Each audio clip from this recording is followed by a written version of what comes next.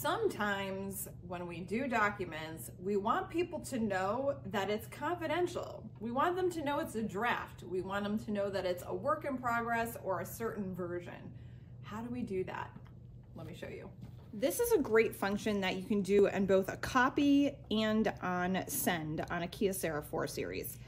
On the copy, it's under layout and edit, and you're going to scroll up until you can find text stamp. You're going to turn it on, and then you're going to actually be able to do either their sample text or you're going to be able to enter your own. You then get to decide how big you want it,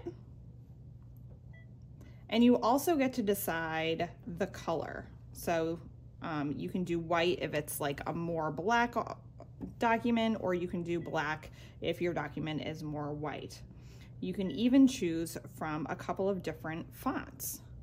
So right there, that's how you do the font. You're going to be able to adjust the position as well. You can do it right smack dab in the middle of the document, top right, top left, bottom right. I like the center, I like it big, I like it bold. And then you can also choose your method. You can do it for each print page or each original page as well.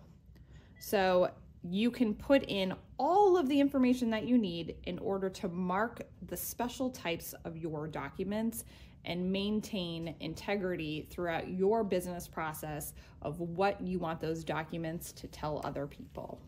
In your scanning functions for the Kyocera copier, you're going to choose Advanced Setup, and then you're going to be able to scroll down and do your text stamping very similar to the way that you did under the copy screen.